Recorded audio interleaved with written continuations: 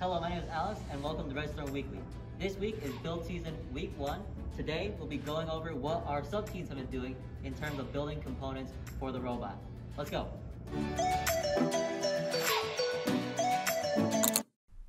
Hi, editor here.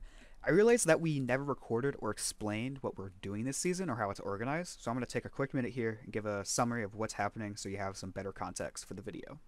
I highly suggest that you watch the challenge video for this year because if you don't, you'll have no clue what we're designing mechanisms for or what terms we are using. This year, we essentially split up into 7 sub-teams, each with a sort of spokesperson who explains their mechanism and what they're doing. We have the marketing team, led by Alex, the motor climber, led by Sarah, the pneumatic climber, led by Jackson, hopper, led by TJ, over-the-bumper intake, led by Mo, in-bumper intake, led by Cameron, and shooter, led by James. Each team works on their own mechanism, and every 2 to 3 days we meet together as a larger group to show progress. We also have a to-do board that we use to keep track of objectives. That's it. Back to the video.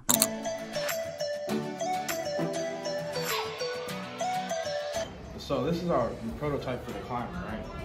It has 2 arms. One that extends up and down, and it'll latch on to the first rung and pull the robot up. And the other one will latch on too. This one moves back and forth.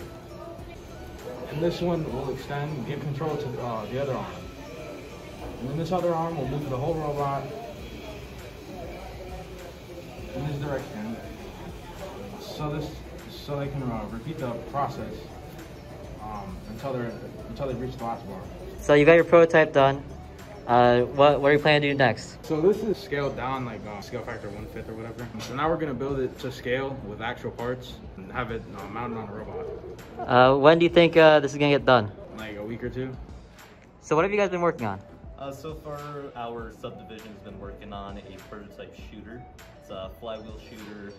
It's gonna have a curve driven by a flywheel on top. Feeds the ball or shoots out the other end. We're hoping it'll be able to shoot into the upper port of the terminal.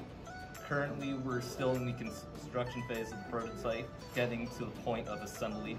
From there, we're going to assemble it, test it, hopefully by the end of the night.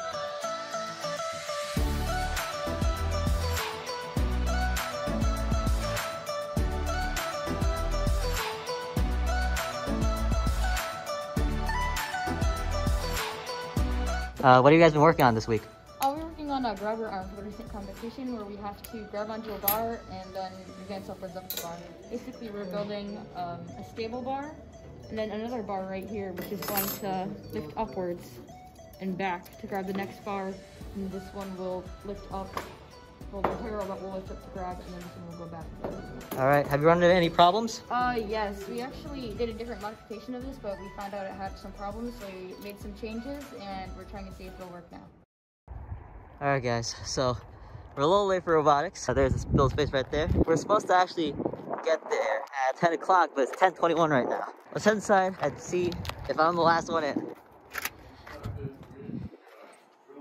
So what have you guys been working on? So we've been working on our intake for our robot for this competition. And so we're planning on putting rollers on a shaft to roll balls into our shooter. Have you gotten to prototyping at all? Yes, we have actually. It went successfully, but now we're just rapid prototyping different designs and configurations to get the best design that we can. So what are the next steps after you finish prototyping? I'll put it on a chassis and see how it works with the other designs.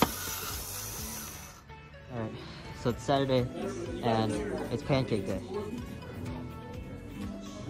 So we got Ethan making pancakes, say hello. Hello. And we're just making pancakes.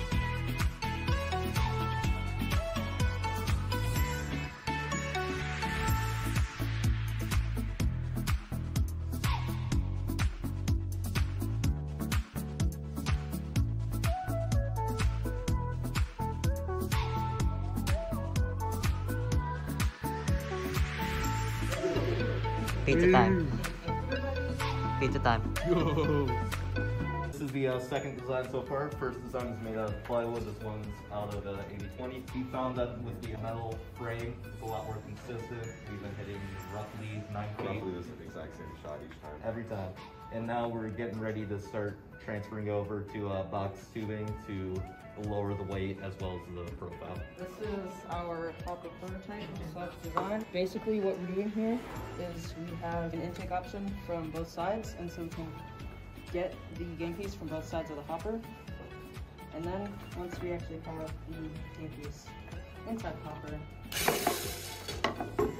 we can bring it up using belts or this wheel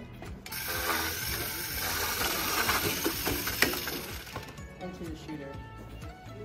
I think what we need to do is work out a consistent method of bringing the game piece up to where the shooter would be, and then mount the Lazy Susan for the turrets. Starting to work on the conveyor. Also, I have to fill the brackets for the top rollers for the main intake. To clarify, it would fit in like the hole in the robot. Yeah, it would fit into the bumper sides. This is not the scale. So it fit in like this hole, say cut, but yeah, like I take advantage of the max dimensions for a bumper gap. What do you work on for the next week and the rest of today? Well, for the rest of today, I'm just going to work on the new brackets for the top rollers and getting the main conveyors working.